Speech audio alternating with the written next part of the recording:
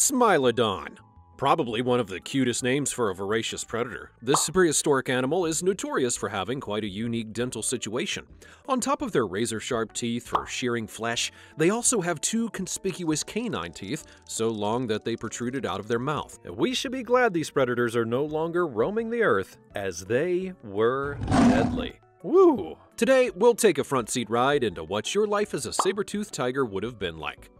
Saber-toothed cats, such as yourself, are thought to follow similar life stages to our modern-day lions and cats. Mind you, you were about 300 pounds or so larger than our house cats, but the pattern still follows. Like many other big cats of the modern world, male Smilodons were like the frat bros of the jungle. They would spend their time looking for women and fighting with other male Smilodons. Now, it's also thought that female Smilodons were polyestrous, meaning they were able to mate multiple times within a singular breeding season.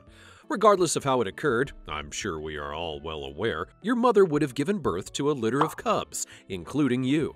In this litter, it would have been common for you to be born with one or two other siblings. When you were born, your eyes would have been shut and blind, much like how modern-day cats are born, and during this time, your mother would have likely spent the majority of her days caring for you by protecting you, finding you food, teaching you to hunt, and more. Talk about some love and care. I mean, just look at you. You would have been adorable as a cub, kind of cute even, not so scary after all.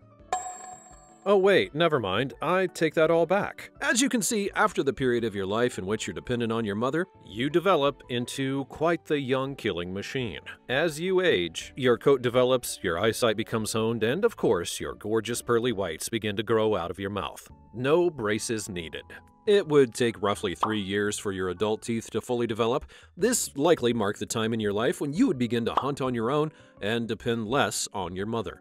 You and your peers lived during the Pleistocene epoch. This time period ranged from around 2.5 million years ago to 10,000 years ago. So in other words, your species is old. But don't worry, I'm sure you'll come back as a trend soon enough. Fossils of your species can be found all throughout the Americas. The modern-day equivalent range would be as high as Canada, all the way down to parts of Central and South America. One prolific spot where your fossils were found is the La Brea tar pits in California. During the time, those areas are supported by patchy habitats of forest, grasslands, and even treeless mammoth steppes that were home to face-eating zombies. I'm just kidding. They were home to mammoths. I just wanted to keep you on your toes. These habitats were perfect for supporting megafauna such as mammoths, camels, antelope, and deer, which were some of your favorite snacks. Dabbled throughout these various habitats, there were slightly different species of saber-toothed tigers. These tigers were more adapted to certain habitats, with some preferring the forested areas and others preferring the more open areas. Another interesting thing about you is that you were a social butterfly, a party animal, if you will. It's generally thought that you and your relatives would have had a social life similar to that of a modern-day big cat. In other words, you would have formed social groups like a lion pride. Sources differ about the specifics of social life, with some claiming that adult males and females would form monogamous pairs, and others claiming that there would be more of a harem setup. Regardless of the details, the presence of social fossil clusters indicates that you and your group would have had extremely close bonds, formed to increase the success of your hunting and survival. Even though you would have been the hotshot predator of the ancient world, you still would have had to deal with the problems of finding food, shelter, and protecting yourself from other animals. Think of it like the ultimate game of life, but instead of playing for victory, you're playing not to die. In order to deal with these problems, you had a lot of unique traits that allowed you to hunt, defend yourself, and even work in a social group to survive. Firstly, your teeth were a huge tool that you would have used for hunting prey. Originally, scientists thought that you would have used them to pierce and maul your prey. Although this was a fairly tempting hypothesis, it was later understood that it was likely incorrect due to the probability of your teeth snapping off while hunting in this way. You would have had to deal with some pretty big dentist bills if that were the case. It's now thought that your teeth were used as if they were chopsticks in the hands of someone who completely doesn't understand how to use chopsticks. You would have likely punctured your food and just waited for it to die from a massive amount of blood loss. In tandem with your massive chompers, you also had a jaw that was akin to that of an anaconda. Studies suggest that you would have been able to open your jaw to an angle of about 90 degrees, and this would have allowed you to make big slices at your prey and to take down extremely large animals. Your neck muscles were also extremely developed, which would allow you to bring down your head with a lot of force. With relation to your teeth, this created a killer combo suited for making mastodon kebabs. Other important adaptations you possessed were in your arms and legs, which were extremely muscular and short. Additionally, certain bones, such as your heel bone, were elongated as compared to other predators. Together, these adaptations allowed you to be very fast and powerful predators.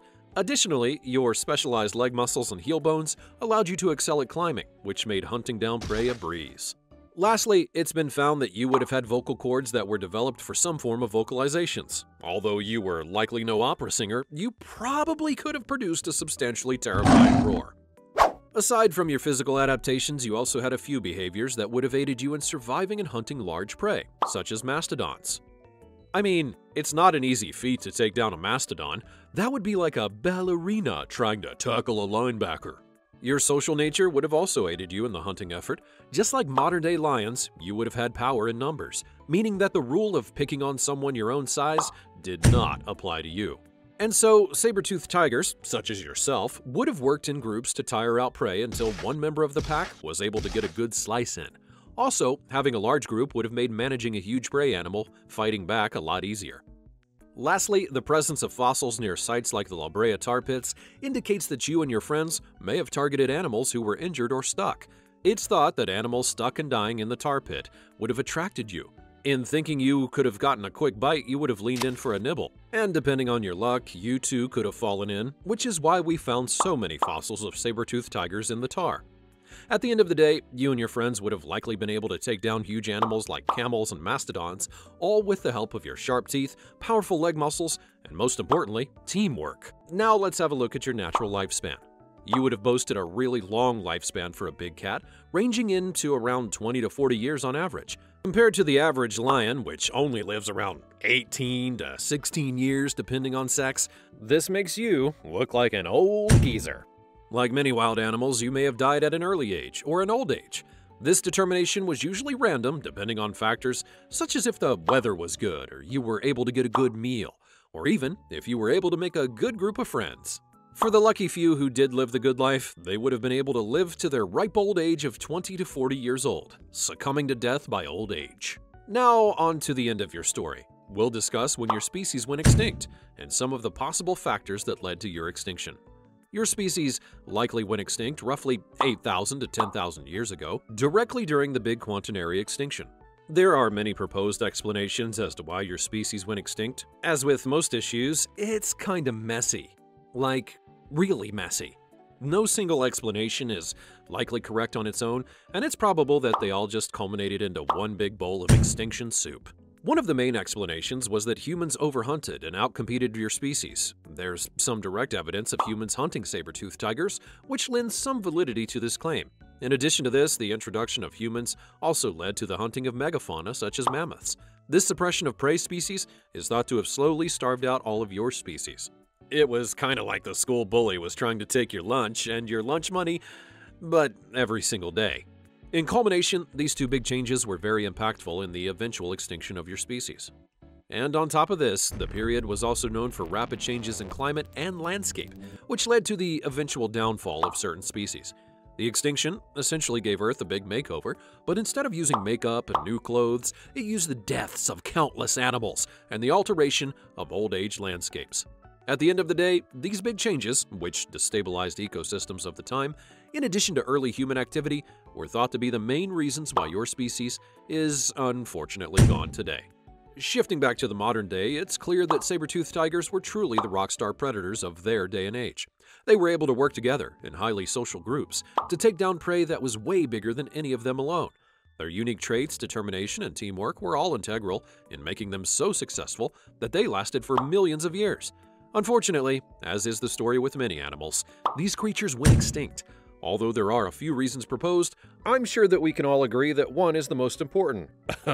Yep, looking at you, humans. Now sadly, we can't use modern-day science to bring you back, or at least we can't yet. And so, with all of that, we should simply take some time out of our day and admire just how cool that you really were.